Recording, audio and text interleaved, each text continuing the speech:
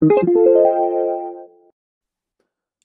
welcome back, AP Stats students. We are into Chapter 19, which is our first foray into these inferential statistics that I keep talking about. And we're going to be talking about confidence intervals for proportions.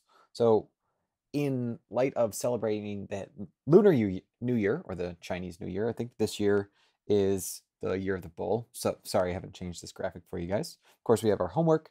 And then the objective for this chapter is for students to determine confidence intervals for a sample proportion from a simple random sample. And so if you just remember what we just talked about with chapter 18, both of the sampling distributions, means and proportions, we've examined have been normal with the standard deviation of either the standard deviation for our sample proportion is the square root of PQ divided by N, and the standard deviation for the sample mean was sigma, which was the standard deviation for the population, divided by the square root of N. Both have square roots. And these formulas use the parameters P, Q, and theta. And I say parameters as in like those are like the population parameters. Those are the big things that we should know. So what happens when we don't know P or we don't know theta? Are we stuck? Like, no siree, Bob, we are not stuck. We will use simple statistics to estimate these population parameters. And that's kind of like the magic trick that statistics is able to do. As long as we meet certain conditions, which we will verify, then we can just use the basic knowledge that we have to be able to find those.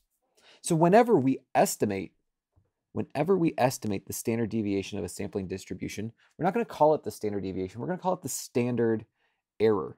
So we're going to call that the standard error. Your book in the AP uses a slightly different definition. The standard error involves using the sampling statistic, either S or P hat, more about that later, to calculate standard error. But we're going to be calling it the standard error to kind of differentiate it. Again, whenever we estimate the standard deviation of a sampling distribution, we will call it the standard error. For a sample distribution, the standard error then is, okay, so the standard error for a sample proportion is going to be P hat, which is your sample proportion. Like you go out and you take data and you get how many people like block scheduling. I get that number. That is my sample proportion that said yes. Q hat is the sample that said no. And N is how many people I asked. So it's always important that we re-identify that these are P hat is the sample proportion. I'll just say prop. Likewise, the sample mean, the standard error, is S, which is the standard deviation of your sample divided by the square root of N. Note, the use of the sample statistics P hat, Q hat, or S in place of the parameters P, Q, and sigma. We are replacing those true population parameters with our sample statistics, making it an estimate.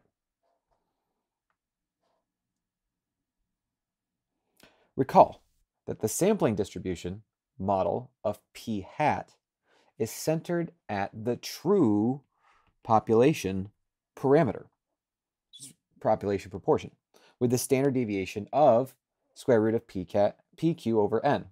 This is just this is a review, right? We use an estimate of that value to create an interval within which we expect to find the population parameter. So let's say let's say this is like a number line, right? We know our value is here. And we want to reach our arms out to the right and to the left some distance, let's say some distance here that's equidistant, and we want to be with some level of certainty, can we figure out where is P? Is it here? Or is P somewhere over here? Maybe it's outside of our interval.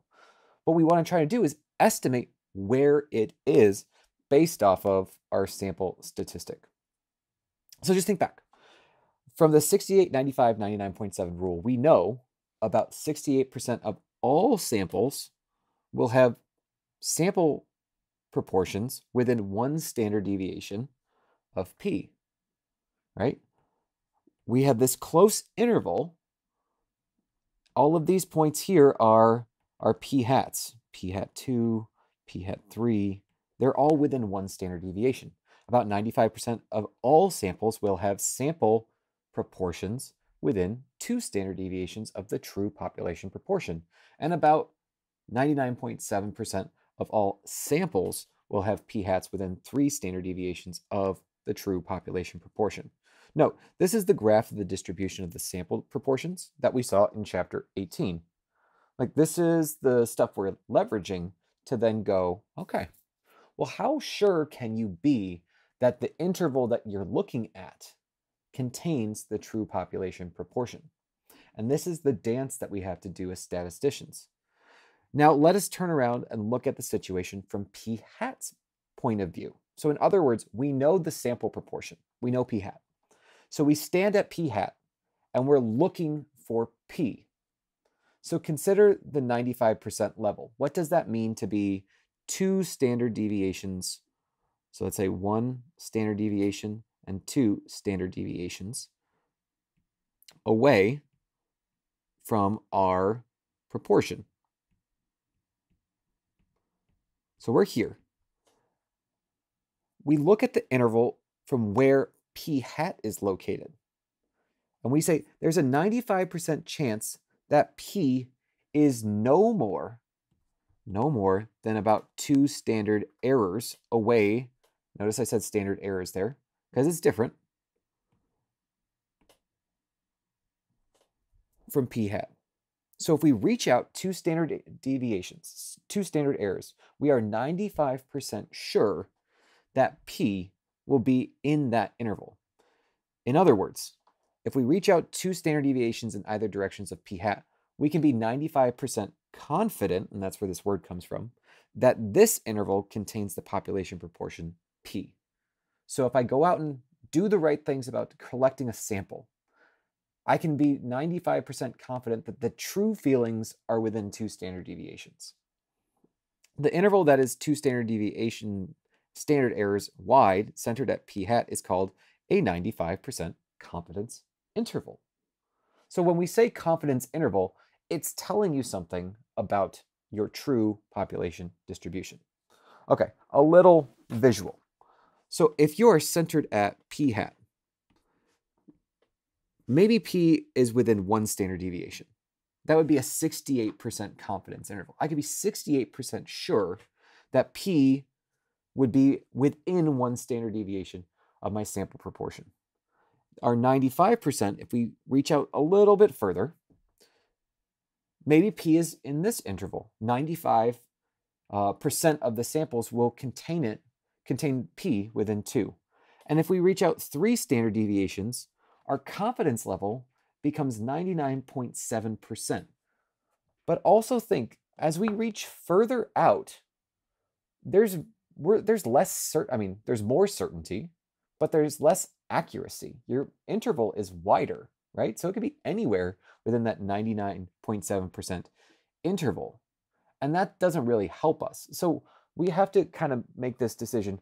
How confident do we want to be with how accurate we want to be? So remember, a sample statistic is simply a point estimate for the true population parameter. Each confidence interval uses a sample statistic, in case we're talking about here, p-hat, to estimate an interval within which we hope to find the true population parameter. This would be p. We're in search of the true population proportion. Remember, samples vary. Therefore, the statistics we find from those samples will vary, and that means that the confidence intervals we construct from those sample statistics also vary. Each sample will determine a different kind of confidence interval. The confidence interval created is from that specific sample and will likely to be very different than an interval developed from another sample. Just think, if you have to ask a different group of people, you're going to have slightly different responses. So a different sample gives you a different interval. Now, the figure below shows some confidence interval from 100 random samples that capture the true proportion. This is the blue line, so it should be around 5. Each vertical line is a confidence interval built around the proportion from that sample. So that's the X. And so these ones that you see in red are the ones that don't contain the true population proportion or parameter. So we have 1, 2, 3, that miss, 4, that miss, 5, 6. So out of 100 with n equals 3, we could have some very wide standard deviations, and we're looking to capture the true mean 95% of the time. Now, looking at our other option, this is a confidence interval predictor. So what we can see is our sampling distribution is in red, and our population distribution is this black one. So if we increase the sample size, let's say our sample size is 40, and we want a confidence interval of, let's say, 95. And we take a sample, all of these dots give us this. It's almost like a box and whisker plot, and it contains our true population proportion. Well, if I added 25, I hit it 25%, all 26 times contained it. If I do another 25, oh, now I see that I missed some. So these red ones are missing our distribution. If I do another one, I'm at 98%. And as we can think, the more times I run this, I should be right around 95%. So I had, out of 801 attempts, 771 truly captured the mean, which was about a 96% success rate. We're looking to find the true population proportion based off of our sample data. So if we would do this experiment in class. I'd throw a globe. We'd see if you land on water. We would do this. We're not. Okay. So the confidence value refers to the process of constructing the interval, not in any one interval itself. Okay. So when we are 95% confident, we are saying that the methodology we used will in fact capture the true population parameter 95% of the time. The confidence interval itself, the one created from our sample, either captures the population parameter or it doesn't. It's either what we saw black or it was red, or on the other one, blue or red. What we are claiming is that our methodology will capture the true value 95% of the time. But we are definitely not saying that there is a 95% chance our interval contains the true population value. We're not saying that's a 95% chance. We're saying that 95% of all of the 95% confidence intervals we would create contain the true population parameter that the statistics are estimating. So be careful what you say with this, because language matters. So we can claim with 95% confidence that the interval p hat plus or minus 2 standard errors of p hat will give us our true population proportion. So it contains the true population proportion. The extent on the interval on either side of p hat is called the margin of error. We abbreviate that ME.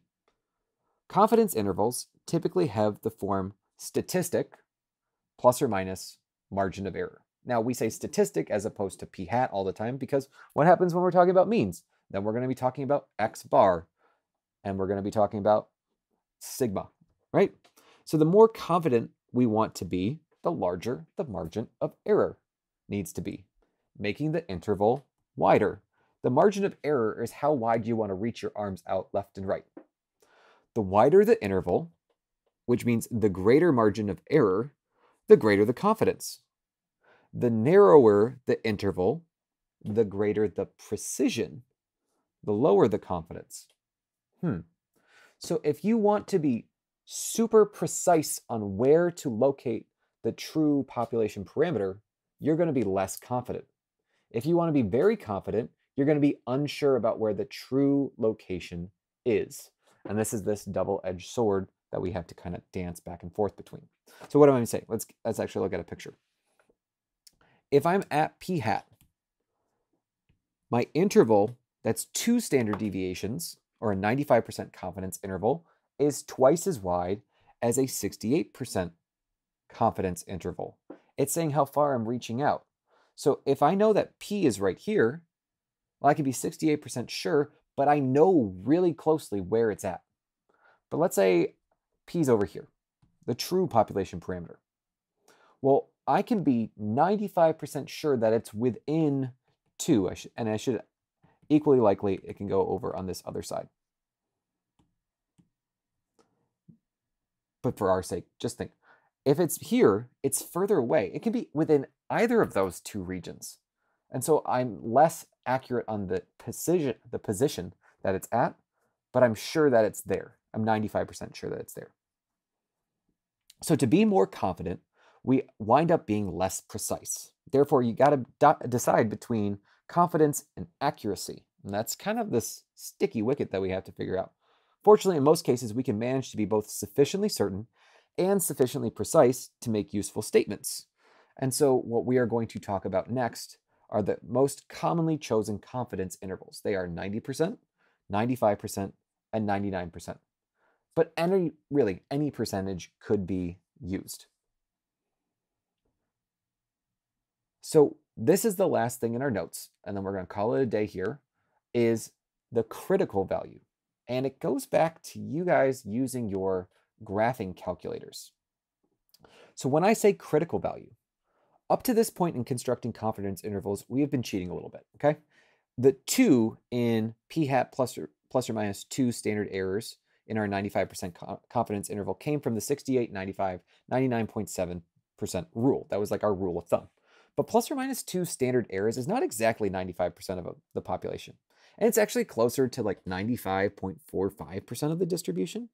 So if we're using our calculator on like the TI-84, find a more exact value for a 95% confidence interval. Now, I just want to be clear, when we are saying our 95% confidence interval, remember, this is 2 standard errors. This is 95%. That also means that there are 2.5% above and 2.5% below our curve. So if I'm going to use inverse normal, it's going to actually shade in everything that's below my upper cut point. So what I'm going to type in, and switching over to our calculator, I hit menu, statistics. We're going to go down to distributions, and this is where we're going to use inverse normal. Remember, inverse normal, we say how much of the area underneath the curve we want. 0 and 1 is fine. We hit OK. And this is the cut point on our standard normal model, 1.95996. That thing, this thing, which is a little more precise than mine, is called the critical value of the test statistic that we note Z star. That is called Z star, or the critical value. You will become intimately familiar with the critical value 1.96 because it's forever used when we're talking about 95% confidence intervals. Similarly, for a 90% confidence interval, the critical value will be 1.6449. Now, why, if you went to your calculator, would you type in inverse normal 0.9501?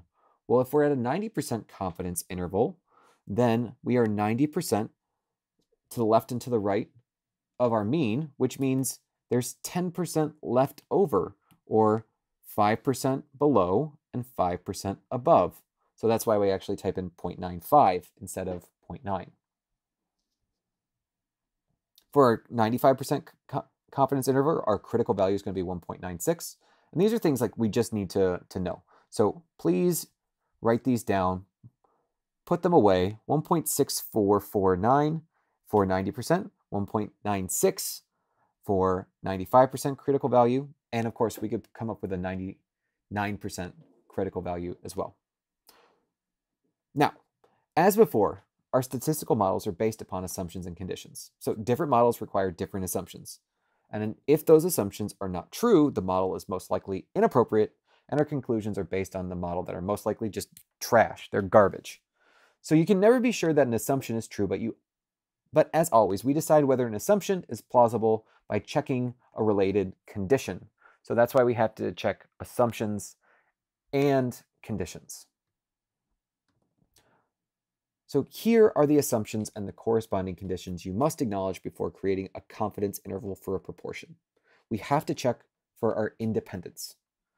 So do not just blithely assume independence. You first need to ask yourself, is independence reasonable? The data will not tell you anything about independence, so you got to check two conditions to decide whether independence is even reasonable. So first off, what we always check, just think, this is similar to what we did with Bernoulli models. Randomization condition. Were the data sampled at random? A representative sample collected randomly makes independence likely. And then our 10% condition. Is the sample size no more than 10% of our population? That allows us to justify not having to worry about replacement. So with our sample size assumption, knowing that the sample size must be large enough to use the central limit theorem, a large sample obviates the need for the original distribution to be unimodal and symmetric. I mean, obviate, fancy word, to anticipate and prevent or make unnecessary. Just think, if we knew that the sample size was large enough, obviously our sample distribution looked normal. Think NFL player's salary.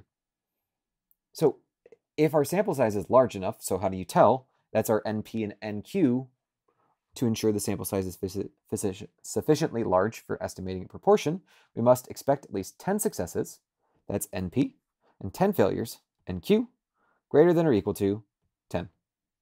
If that's the case, then our sample size is large enough. So when the conditions are met, we are ready to find the confidence interval for the population proportion P. Again, we are trying to find out what the true feelings are about this law that's going to pass. We are only using the sample that we have collected, and we are going to say P hat plus or minus Z star times the standard error of P hat. Now, this seems difficult, but think, you are given P hat. We know Z star based off of confidence level. That's 90%, 95%, 99%. And then our standard error for P hat is the square root of P hat Q hat over N. So if we put this together, we call that the margin of error. And again, what does that mean? That's how far we're stretching our arms out to left and to the right of the sample proportion.